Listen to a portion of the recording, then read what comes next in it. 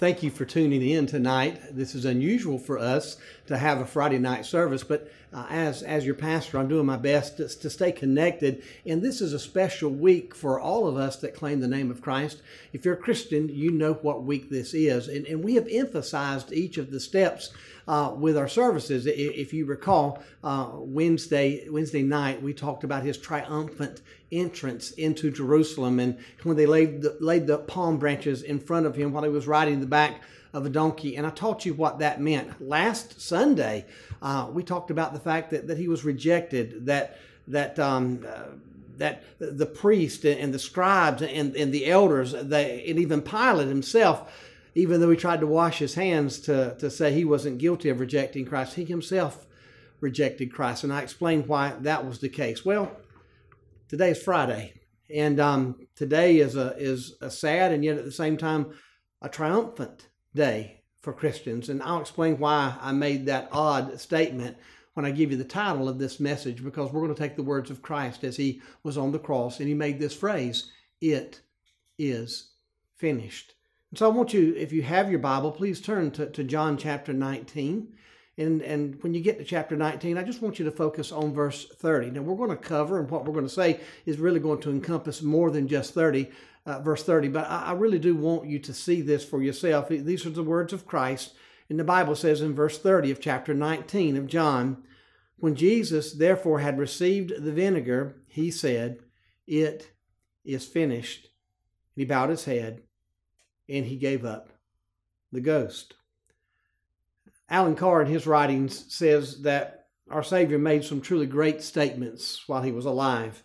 I want to read just a few of the great statements. I don't know that this is an exhaustive list, but certainly great statements made by our Lord. In John chapter 8, he said, "Before Abraham was, I am." For anyone who wants to question the eternal existence of Jesus Christ, just look at what he said in John chapter 8, "Before Abraham was, I am." Then in John chapter 10, he says, "I and my Father are one." What an interesting, if you don't believe that Jesus is the Messiah, you would think that was an audacious statement, but it was a true statement. He and the Father are one, Jesus, co-equal, God the Father, God the Son, and God the Holy Spirit. And then John chapter 14 and verse 9, "He that has seen me hath seen the Father." I think it's interesting. The disciples are sitting around and they're asking what God is like, and the Lord is perplexed by their question. He said, "How long have you been with me?" And you asked a question like that. One of my personal favorites is in Revelation chapter 22 and verse 20. Revelation 22 verse 20, the Bible says, "Surely I come quickly." I don't know about you and where your mind has been with this pandemic. I'm one of those that gets up early in the morning to begin to ponder things, and I'm wondering in my own mind, is the stage being set for the end of all things? I'm not up here being a preacher of doom in that regard, but one day there's going to be a generation that sees his return. One day this is all going to be over, and we'll all give an account of ourselves to God. I love the fact that he reminds us he's coming. John chapter 6 is a great statement by Jesus. He said, "Verily, verily, I say unto you, he that believeth on me hath everlasting life." I want you to hear this next statement. I believe just quoting the words of Christ is like a gold mine of theological truth. But hear me, and hear me well, please. There's not a greater truth that could be stated than when Jesus died. And he said, "It is finished." I want to talk to you, just really draw three truths from this text, and I want you to understand what it means when Jesus died for you. First thing, I want to remind you, it was a painful death. I cannot say that with any more emphasis. I want to emphatically state it was a painful death. His death was torture and pain. I'm not going to be able, in just a short challenge tonight, to be able to show you everything and all the idiosyncrasies and intricate details of the death of Christ. I couldn't do that. I don't think we'd have the time to do that. I can tell you this. It was painful. I can tell you that the Bible records he was tortured. I can tell you that the Bible tells us in Matthew 27 he was scourged. The Word of God says in Luke 22 that they beat him.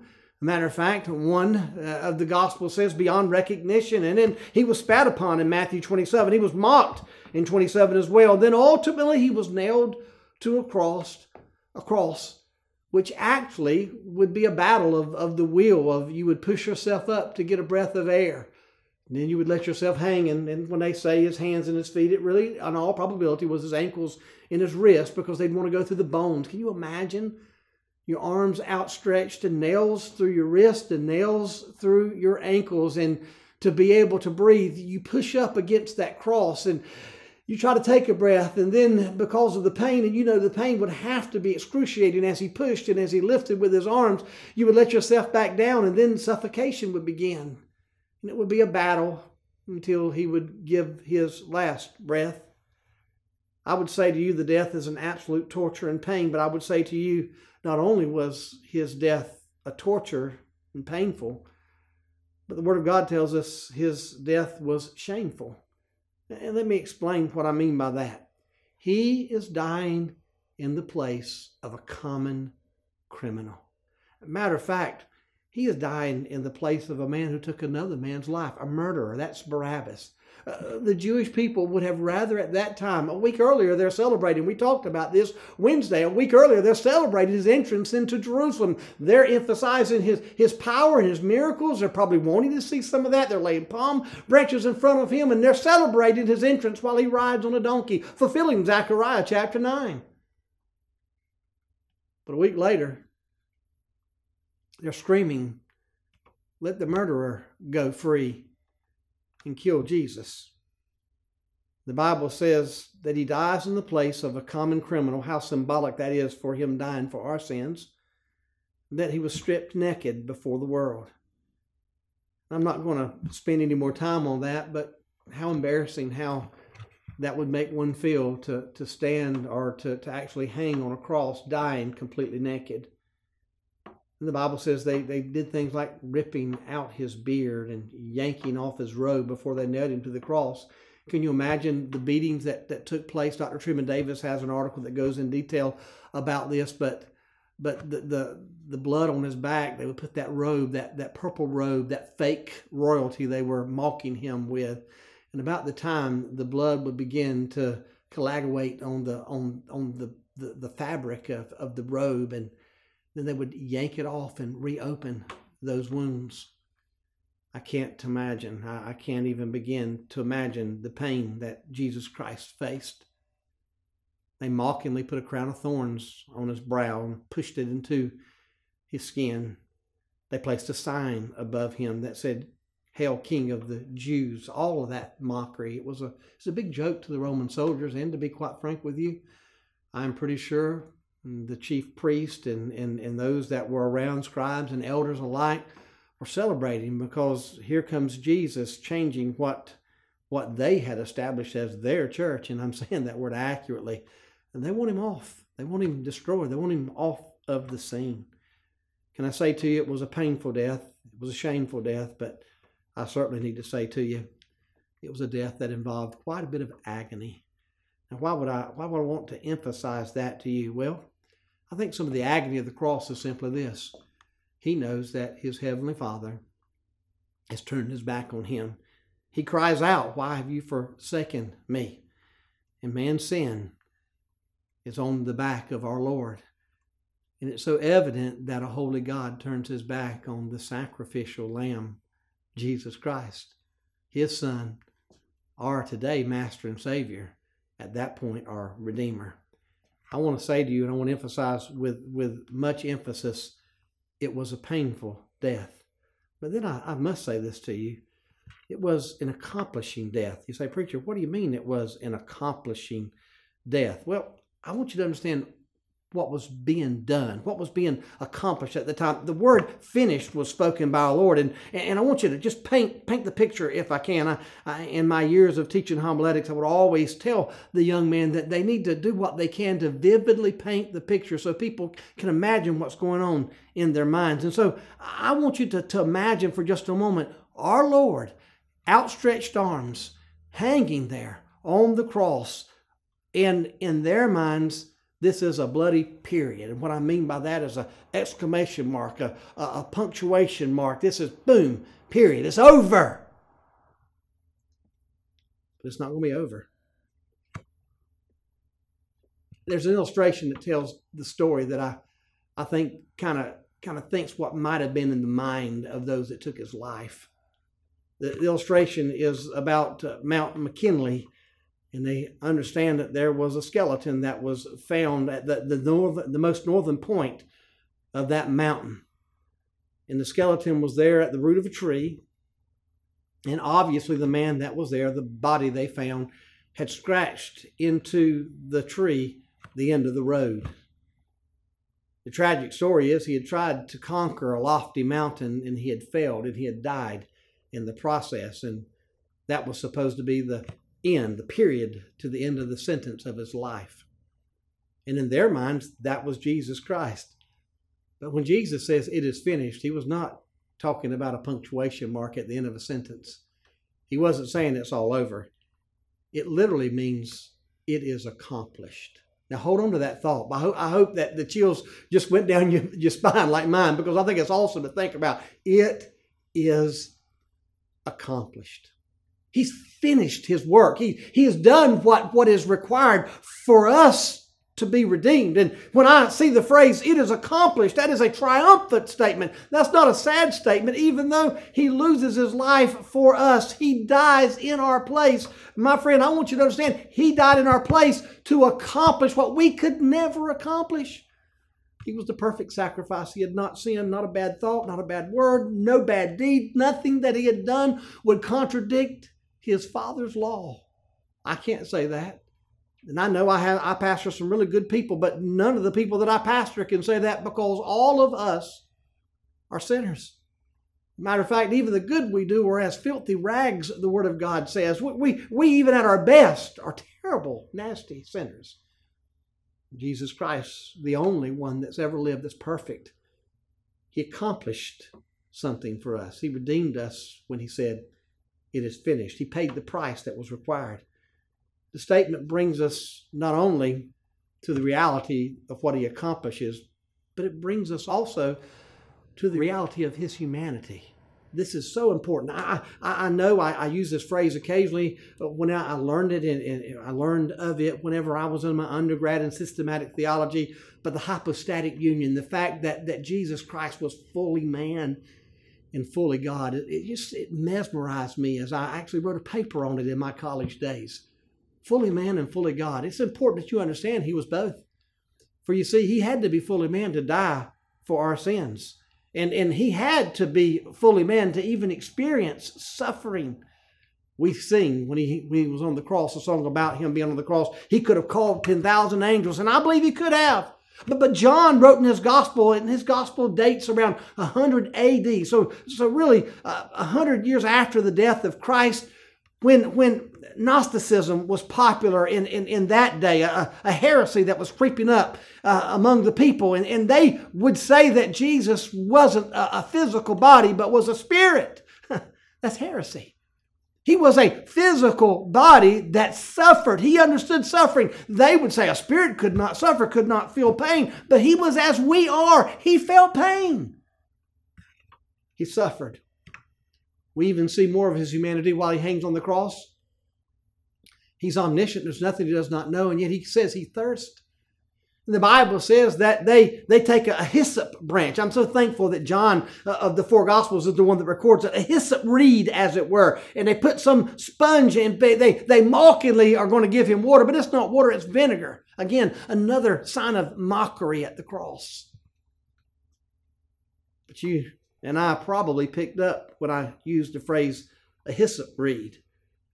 Because if you remember at Passover, this is so special and wonderful, but at Passover, when we read about it in the Old Testament, they would take hyssop branches and they would apply it to the top of the door and to the sides. Of course, we know was forming a cross. We know the miracle that took place when the death angel came through Egypt, and only those that had the blood applied to the door would have the firstborn in their family survive. Can I say to you, it's probably not a coincidence that a hyssop reed is what was used to hold up that sponge for our Lord to be, and I hate to use the phrase, it's just what's in Scripture, to be laughed at again.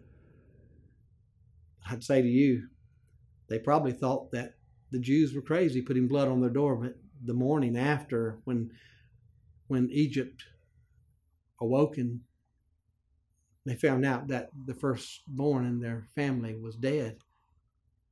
To every home that the blood was not applied, they saw the seriousness of it. Can I say to you, Jesus Christ dying in our place, what a picture. What a blessing. I would say to you that it was a painful death, but I would say secondly, it was accomplishing death. And then I want to say thirdly, it almost seems redundant, but I really think you'll understand why I want to use this phrase. It was a successful death. When I make that statement, I put in my notes, this doesn't sound right. I hardly ever talk to myself on my notes quite like that, but when you realize what was accomplished, you see it was successful. And here's what I mean. Christ's death was a necessary sacrifice. Your sin has to be paid for, period. God's not sweeping sin under the rug. The picture of this sacrifice is the ultimate sacrifice. And the Jews would have known the sacrificial system. It was all they had known. I mean, from the beginning of time, when Adam and Eve sinned, the animal was killed to give them clothes to wear. Go a little bit further and we see the children of Israel at Passover. I just made reference to it, where one animal would actually be sacrificed and the blood would be applied and form, as it were, a cross on the door. And it was one sacrifice for one family. You cannot study the Old Testament and not begin to realize, even in the New, when the high priest would come and make sacrifice once a year for a nation. They would enter into the Holy of Holies, and the high priest, the only one that could enter in, would have the sins rolled back for a year. And everything I just told you was a picture of coming attractions, a preview of coming attractions, I meant to say. Everything I just expressed to you was a picture of things to come. For you see, we went from one animal for one man, to one sacrifice for one family, to one sacrifice for a nation, to ultimately the only real sacrifice that mattered, the only sacrifice that literally paid for sin. It didn't roll back sin. It satisfied God's wrath upon sin. That's Jesus Christ. And so it was a necessary sacrifice. Secondly, it was a sacrifice that gave a stilling to God's wrath. I love being able to tell you this, but Christ's death was a propitiation for our sin.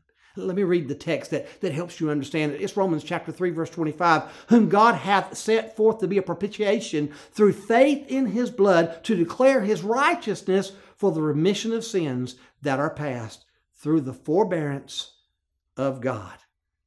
There really are two facets, or if you allow me to say so, it's almost two sides of the same coin. Yes, Jesus Christ died in our place, the substitutionary atonement. He died in our place. Yes, that is part of what took place when he died on Calvary. You cannot sidestep that. Matter of fact, I don't want to sidestep that. I praise his name that he did that for you and for me. But the other side of the same coin is the wrath of God was satisfied. The wrath of God had to be satisfied for man to go free. Jesus Christ satisfied the wrath of God. And so it was a successful death. It was a successful death because it was a necessary sacrifice, and only Jesus could do it. It was a successful death because it was a stilling of God's wrath. It was a successful death because it brought for you and me reconciliation. I don't know if you're feeling it right now, and I don't know necessarily always. I'm a Baptist-styled preacher. I'm not basing things on feeling. But it's hard to make that statement that it brought reconciliation and not feel something. I think about my Lord sitting on the right hand of the Father today, accomplishing and fulfilling what would take place so that I could have an eternal home, and so you could have an eternal home.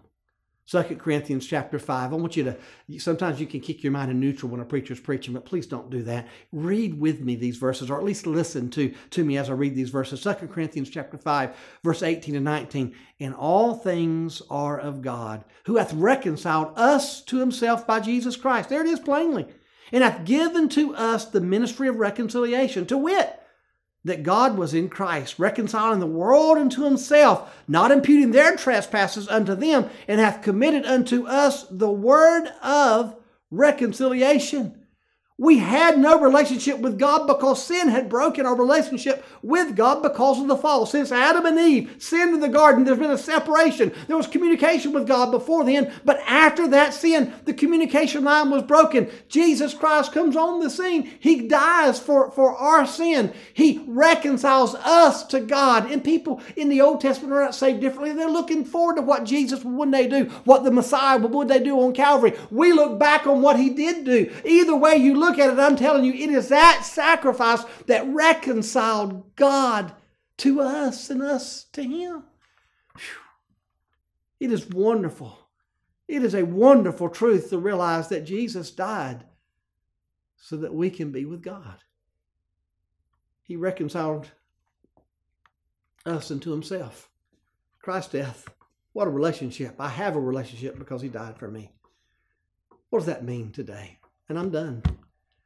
I want you to know this Friday before Easter, we always want to think about and try to walk in our minds what it might have been like the last week for our Lord. If you're a member of Hilltop and you've been in our church for the last year, we have been preaching through the book of Mark, and we've talked about His life up until entering Jerusalem. And right now, we're actually covering what takes place.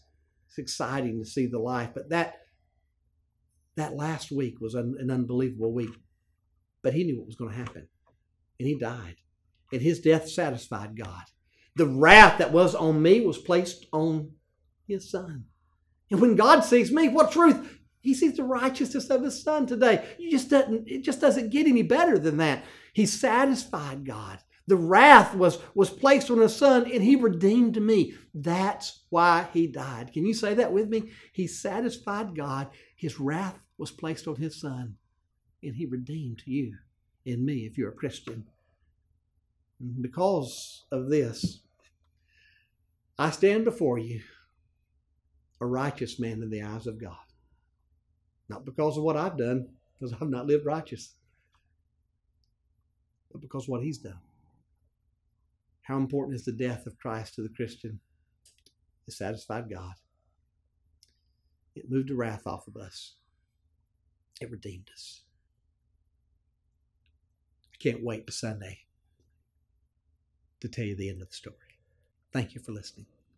If you don't know Christ as your Savior, I hope that just thinking about how much He loved you, just in these last few moments, being able to tell you what He did for you to be able to be delivered, to be redeemed. If indeed you have questions about your salvation, you can email me at the church. I promise you, I'll do what I can to help you. It's pastor@hilltopchurch.com. I want people to come to a saving knowledge of Jesus Christ. If you are a Christian, today's Friday, and I know it's a symbolic day. Let's remember what He did for us and now why He did it. Thank you so much.